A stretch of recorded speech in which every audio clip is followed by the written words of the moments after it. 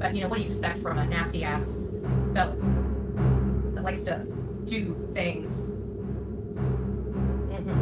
Ghetto trash. Just ghetto trash. Why don't you tell her to turn her damn camera on and face her audience? I bet you'd find a lot of lies just by her body language on camera. Maybe that's why she turns her camera off so much. Either way, it doesn't matter. This is just going to give her a reason to put my name in her title to get another 10,000 views. She can never be me. She can never be me. And they're both trash. Shame on both of them. Shame on both of them. But, you know, tells people and makes a big stink and selective outrage over pictures of a young boy named Gannon Stout, and yet steals those photos and passes them around on her Discord. I mean, what do we expect from a woman like that, right? What do we expect from a piece of shit like that? It sounds like all she's about is the money. Just as long as nobody else is making money and she's making the money. That's all she cares about. She showed that tonight. She didn't care about this father. She didn't care about this case. She didn't care about the victim. And she made a profit. If that's not tragedy, then I don't know what it is. So welcome to the Hall of Fame, bitch. You made it. Congratulations. Congratulations. Guys, clap. Clap. Come on, let's clap it out for them. I mean, just when you don't think that dirtbags can get lower, they stoop to another level of mud. Clap. I mean, she's been waiting for it, right? She can't make her own fucking content, right? Don't know how to do that. Has to steal everybody else's and has to complain about it because she has nothing to give. She's got no education. She's got no smarts. She's got no book smarts. She's got literally nothing but hot air filled with a whole bunch of hot up here. Right? Light him up if you got one. Light him up if you got one. They suck. I thought that was awful. That was so tacky. That was so white trash. That was so ghetto. That was so ghetto. What do you expect from people that sling drugs and do shit like that, right? I don't know. What can I say? What can I say? I guess sue me, bitch. Oh, sorry. I'm already suing you. Okay. Well, life hacks, you can take a hike. I really don't care. Like, you do matter nothing to me. If you got hit by a bus tomorrow, I would not care. And they can click that and take that to the bank. Oh my God, Betty doesn't care. I don't have to care. I don't know you. See how easy that is? And guess what? I'm going to sleep just fine tonight. I'll probably sleep better dreaming about it busting you. Just saying. Even understand. We're gonna be going for copyright after this. She hasn't quit stealing from me yet. $70,000 is not going to last her. I can promise you that. And they can click that and encourage her to come right to the yeah. You know, they're trying to tackle on me now, saying, "Oh my God, Betty says she's going to come here and file this." Yeah, you damn right. You damn right, because I have a right to protect myself. Period. That's what the law is there for. So, Brian River, build a bridge. Good luck. Good luck. Our day, until this shit stops, I'll keep going. I'll keep going.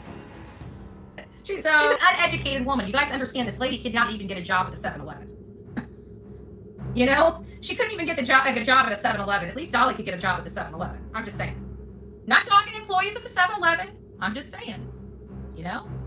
I know a woman that started out at McDonald's and became the freaking not the CEO, but like ended up owning one of her own McDonald's, making millions of dollars a year. You know? Oh, honey, I used to work with multi-million dollars. I can pass FBI level 2 background checks. If you haven't noticed, I have an insurance license that I can redo. I have a real estate license I can redo. Both require an FBI background check. I doubt this lady here could ever pass that. She will never be able to hold an actual license of anything with her background. Dolly has some low-class bunch, Betty. They are. I don't know what, you know, I mean, but we expected it from the nasty lady. You know, we expected it from her, right? I really don't care if something hard hits your head. You don't do that. Maybe you need something to knock some sense into you. That's just awful. Nobody can say I've ever done no crap like that. Not one person on here can ever say that. I have never stolen any content from somebody that's literally their kid for profit. Not one person can ever say that because I create my own content. One person. And for the assholes that want to come in here and tell me about myself, you guys can go take a hike because you'll never tell me about myself. I'm too bougie and too good for you. I'm too good for you. We want you guys to go back on the other side of the train tracks. You know, the 8 Mile? Get it? Get it? It's disgusting. It angered me. I wouldn't even do this live. Like right now, I should be in bed. I'm leaving for Miami tomorrow. Because I work. I don't sit home and bitch all day. I actually have to get up and go to work because I create content. I create content. I work my ass off. You know, getting on these things, people knowing my name, it's not easy. They knew my name long before I became Bullhorn Becky. It's because I work my ass off for my county. I work my ass off for my state, all free of charge, by the way. I work my ass off for my United States of America, all free of charge. And then I take all of this and I try to give back to families, again, free of charge. Free of charge. And I use these channels for funding to be able to do it. And meanwhile, you got people that are sitting here smoking so much damn pot, they can't even think straight. Stealing a victim's father's live that was not monetized for profit. So you know what? When we monetize Seth's account, which I hope he does get monetized, I hope that this live gave him his monetization. I hope he is able to monetize, because if anybody could use the money to support his son and his advocacy for his son, it's Seth. And I can tell you, when I was there, he had signs, he had the wristbands, he had bags of wristbands, and he's saying those wristbands are gone. He's been going overtime getting those wristbands out. He had boxes of flyers. He's out of flyers. He's given those flyers away. People have posted those flyers. I know how many flyers I posted. That stuff doesn't cost, that stuff costs a lot of money. Those yard signs are expensive. Did you see how big they are? They're not the little, you know, $5, $10 yard signs. These are big yard signs. Big yard signs.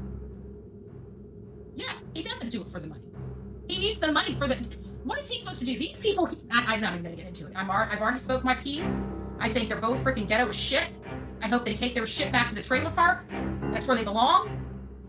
And you know what? Take a hike. And I hope karma bites you in your ass. I hope karma bites you slap in your ass, because both of you motherfuckers deserve it. Excuse my language. Pray for me on Sunday.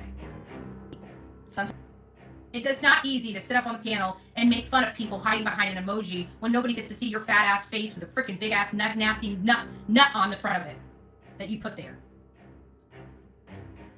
I bet you probably would lose half of your freaking subscribers if they saw your panel face to face.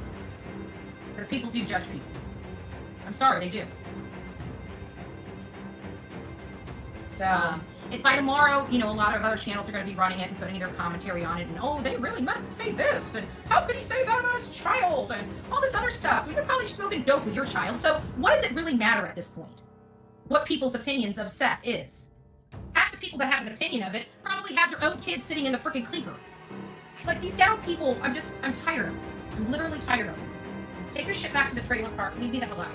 I've moved my channel out of this crap. We'll keep moving over. We're going to keep moving over. We're going to keep moving over until we are so far separated from the trauma drama bullshit that we're like, who? Who is that? I don't recognize that name. You know?